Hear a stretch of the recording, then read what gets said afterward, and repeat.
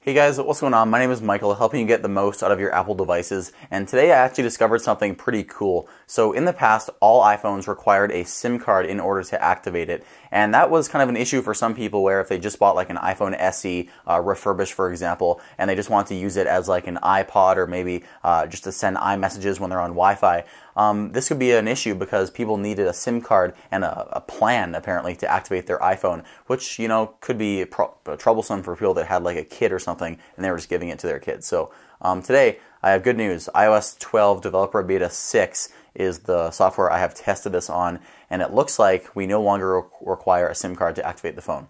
So I have an empty SIM tray here on my iPhone SE. I'm going to insert it in here, and I'm not going to put any cuts in this video just so you guys can believe me that yes, this is an iPhone SE without a SIM card activating successfully on iOS 12.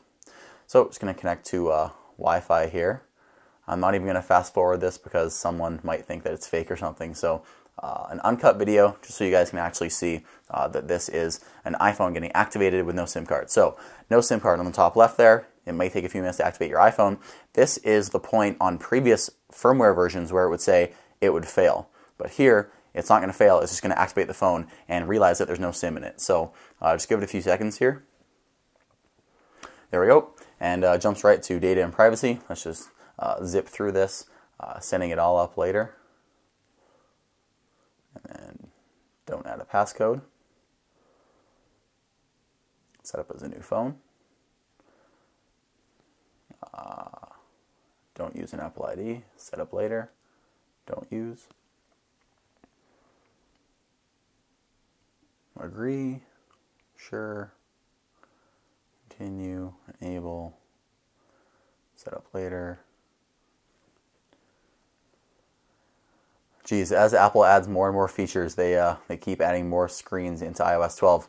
And there we go. That is how you activate iOS 12 with no SIM cards. So I don't know if this was present in iOS 12 Beta 4, Beta 5, but here it is confirmed that it is verified to be able to activate your iPhone with no SIM card on iOS 12 Beta 6. So this is one continuous shot. I'm going to take my SIM tool and take out the SIM tray, and you can see there that we don't have a SIM in this iPhone and we activated it. So this is pretty big because for all the years we've had iPhones, we weren't able to do this. So tell me in the comments down below what you think about this. Drop a like on this video.